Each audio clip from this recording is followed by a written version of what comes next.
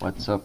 I wanted to show real quick why I didn't sell out ADYEN today. I was talking about this for a few days and it would sell out because it looked like it would have a downtrend. And as you can see today actually it reversed again, which I was hoping to. Like this it's like a perfect example of how I see reversal days. It's like the first pattern, the first 2 hours, everybody thinks it's going downward still, which was the general thinking, with a big drop at 10:45.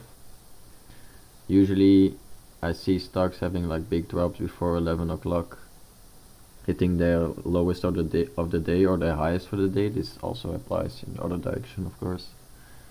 And you can see that it tries to bounce back to the opening, but it doesn't. It bounces back, so it's still thinking, we're still thinking, okay, it's probably a bearish signal.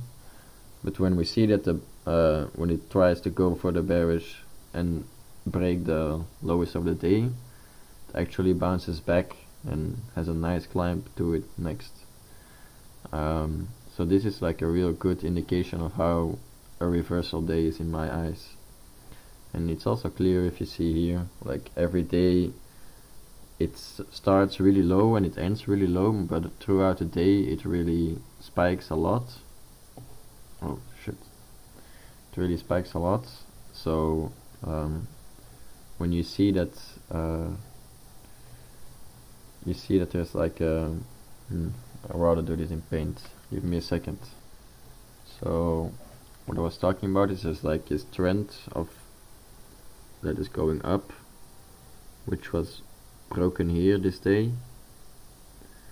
So we thought it would go bearish then, but I decided it's always important to keep one day after the thing it breaks that you think reverses the trend for your prediction. So I kept this day. It actually bounced back towards the end, so I think okay, this is a good sign.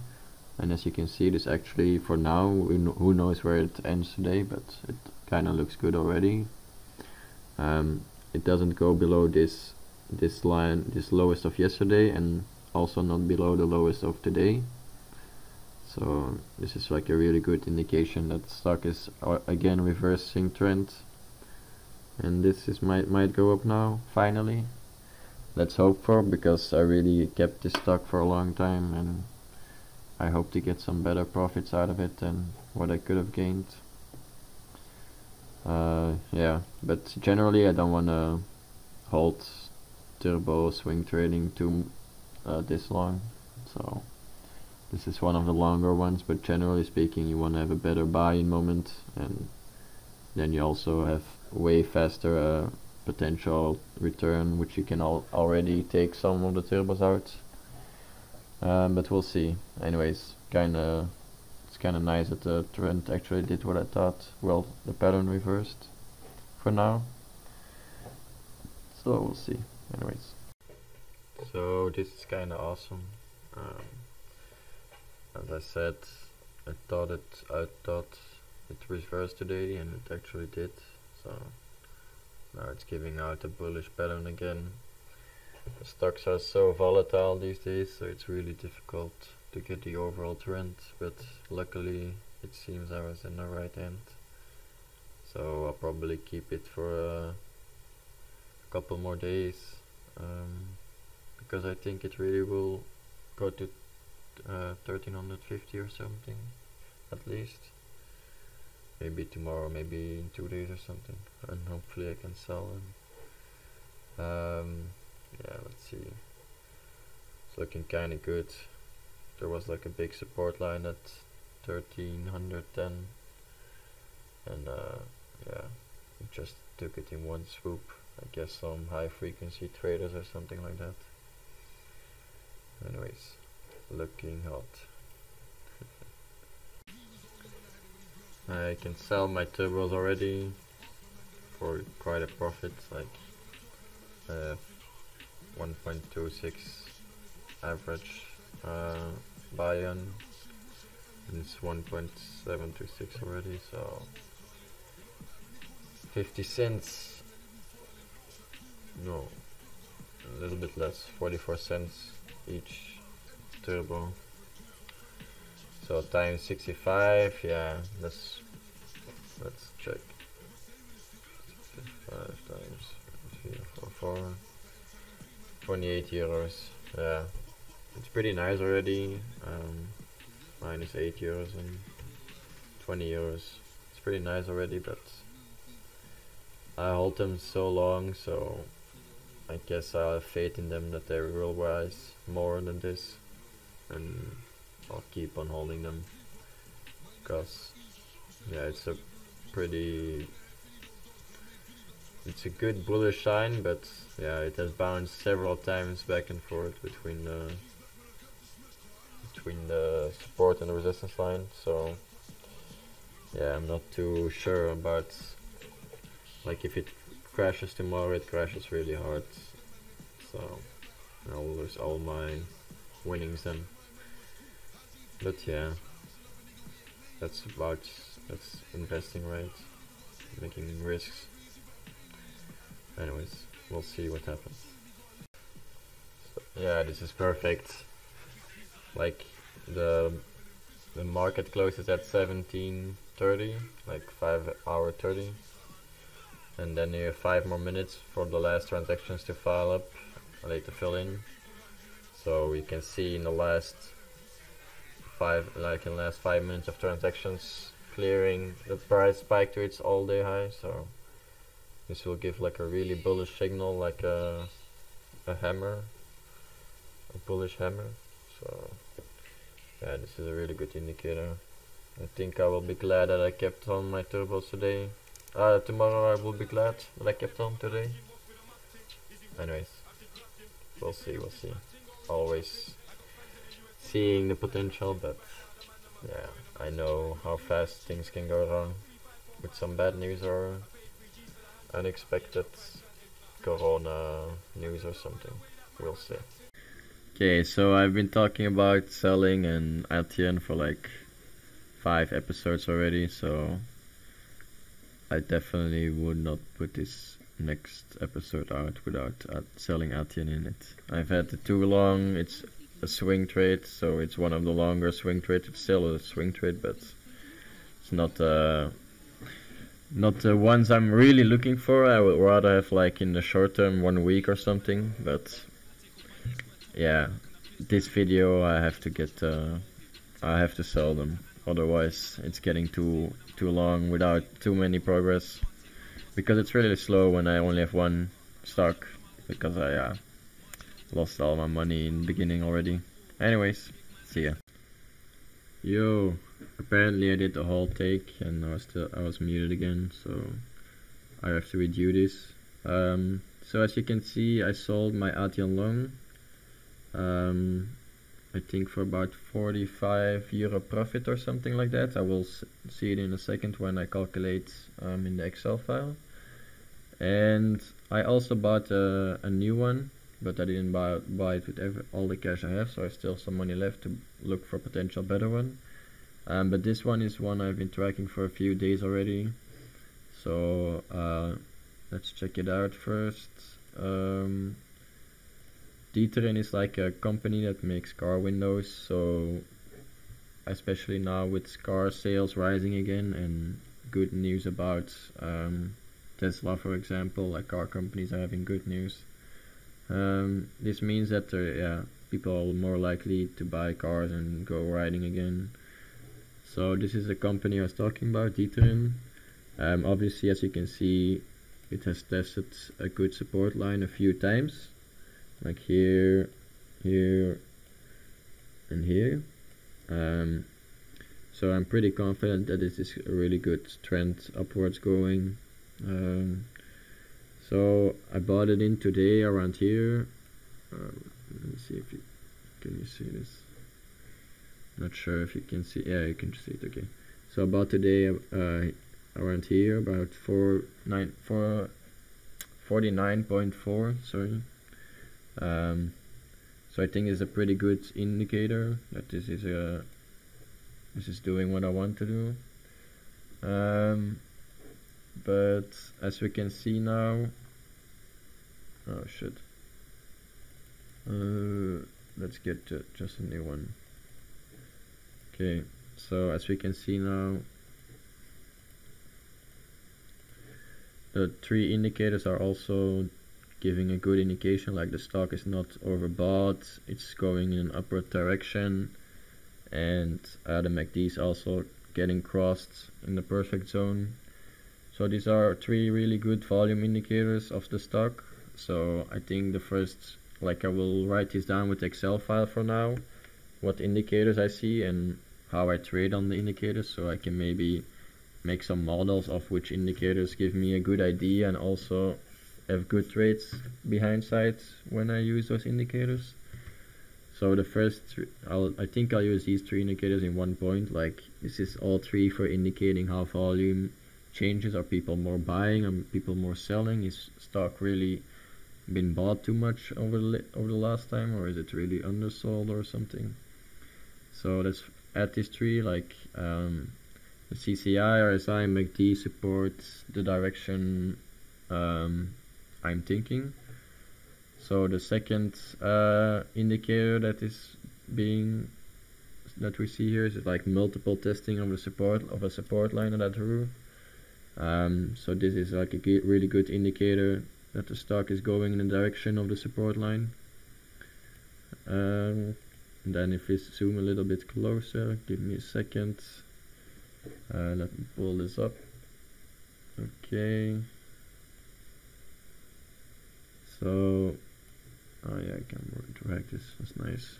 Okay, so if you look a little bit closer, we see the 5-day moving average has been really good. It's been a really good support line for the last days. So that's also a good sign, because I really bought it against the support, against the 5-day moving average. So this has been real good. You see on really bad days, the 50-day moving average still holds support. So yeah, this is really good.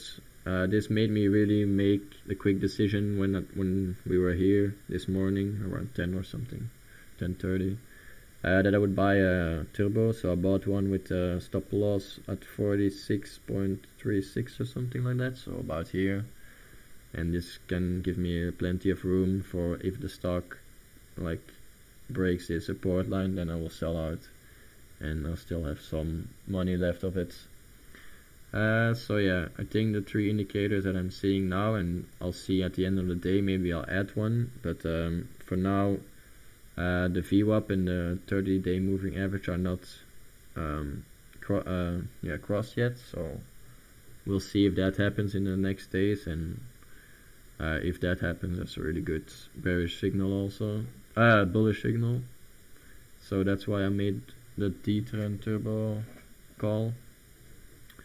With the other money, I'm still thinking about what I want to do, so I'm not sure if I'm gonna invest it right away, but I don't think so. I'm probably gonna look for a more volatile company, because ADYEN is not so volatile. So I'm now looking for ABINBEV, I think, but it's recovering already. But I think ABINBEV has a really solid buying moment if it like hits these lows again and doesn't break. Then I'm gonna buy in, I think. But for the rest, yeah, I'll be looking at more volatile companies, and maybe I can snipe a better one that really makes me cash in a few days or something. That would be more what I'm looking for, I guess. Oh, we didn't see that one. Oh yeah, so I'll show again quickly. So ABINBEV is, yeah, still trading a bit sideways. But if it hits these lows here again, then I'll probably have a buying moment, I guess.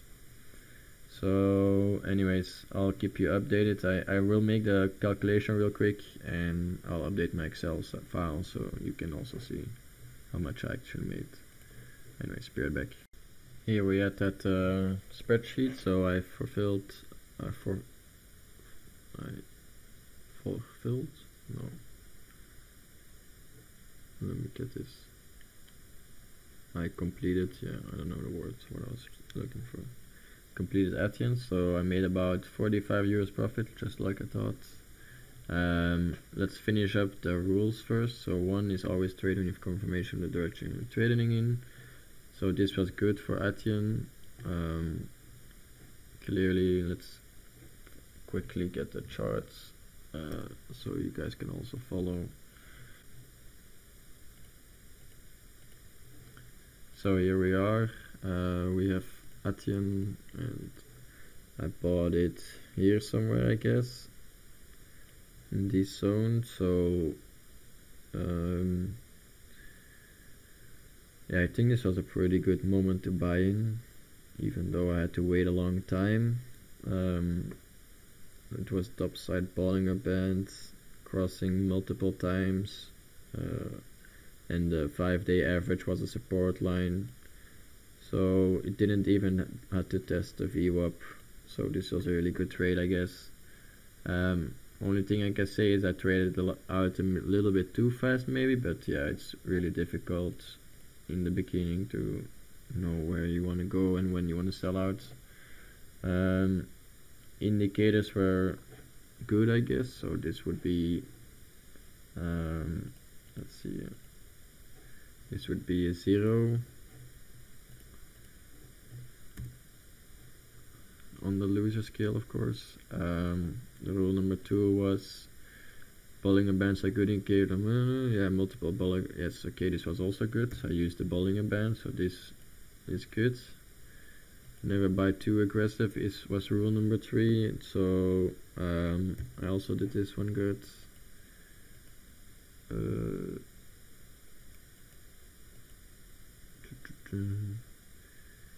Yeah, this was good. I had a good stop loss. This was also rule 3. I know the company we're investing in. Follow the news. I was pretty closely following it with ADYEN and Wirecard and stuff. So I think I have this good. This was not a cyclical company, so this I'll give a 1 on the loser scale, because like I was talking before, it's more difficult to establish support and resistance lines and know where to buy and sell off. Put in the time. I definitely put in the time for this one. I was checking constantly because it was my last trade. 7, know when you want to buy in certain stocks. Always wait a day for confirmation. Yeah, this was a fear of missing out trade, so this is definitely a 1. And don't make too big of stakes, max 20%. This is also 1, because yeah, I don't have much money left.